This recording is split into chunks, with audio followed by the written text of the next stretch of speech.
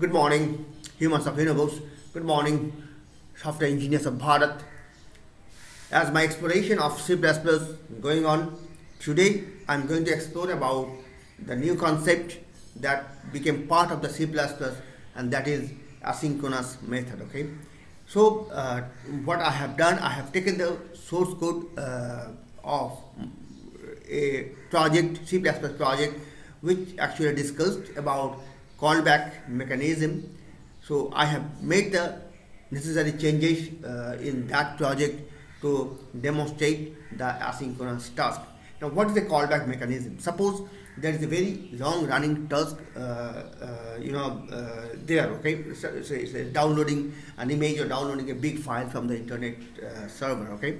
So what the usually software engineers does, that it delegates this long running task to a background thread. So in the background thread it goes on like the downloading the image, and then whenever the task is complete, whenever the full image is being downloaded, full video has been downloaded, it will notify the caller, that is the front end thread, that I have done my task. So you take the data and you do whatever you want to do. So this is the basic definition of callback mechanism. So today we are going to explore, we are going to use the C++ asynchronous method, which became part of the C++ 11 standard, to demonstrate this callback mechanism. Okay, so here we go, guys.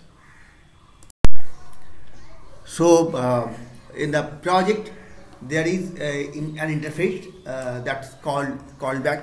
This is the interface callback, which is having two pure virtual functions. One is the on start task and the other is the on finish task.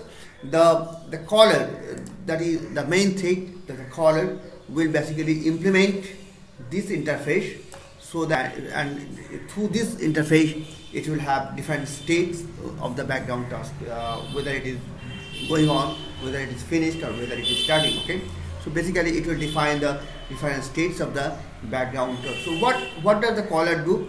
The caller is basically, when the background task is going on, caller is actually busy in doing his own task, and then delegate the long running task to a callee, and which will do the long running task in a background thread. Okay, this is the main purpose of this callback mechanism, and this is the two overridden functions from the interface. Okay, so these are the two overridden functions from the interface: on start task and on finish task. So let's delve into the callee part. So callee is this is the task which will be going on in the background, and so here we have used the method called async task. Okay, see, look at it. Here we are using the C++ new concept called async task, launch async. This is the new concept in C++, which was part of the C++ 11th release. Okay, and then we are basically it returns a future task, and from that future task, if we can actually get the different state of the task, and if this is when the background task is finished, see, this task is actually returning true.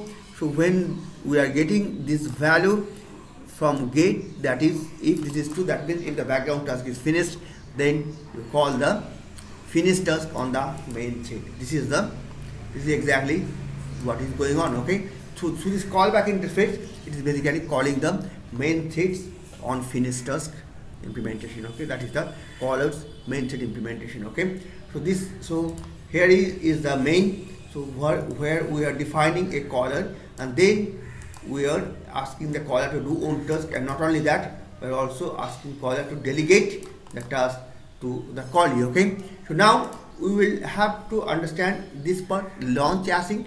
So there are two this launch async, there are two ways we can launch this background task. One is the async and the other is the default.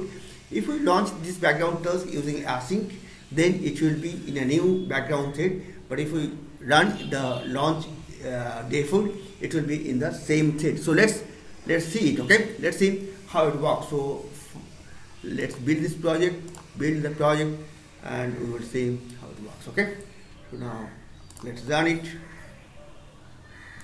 So here see the caller is doing his own task. See this is now this time we are using the async parameter. Okay, that means the background task will be in a different state. See these two thread IDs are different. Background thread ID is this and the main thread ID is this. Okay, so this is the one aspect of the launch where we have launched the async task in with the async parameter. Okay, so here two threads are actually going on. Okay, the background thread, and from the ID you can see that the ID of the background thread and the ID of the main thread are different. That means the task is going on in a background thread. Okay, now the other part, if we make it default,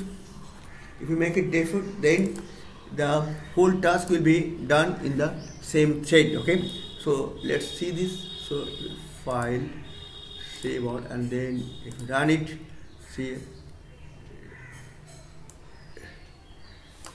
let's see. So this is the main thread. So this is the main thread and this is the background. See both are actually same. Okay, this ID and this ID are the same. So when we use the default path, it won't create a new thread, rather it will utilize the main thread, or it will be the background task will be done in the main thread. So let's make it async again, and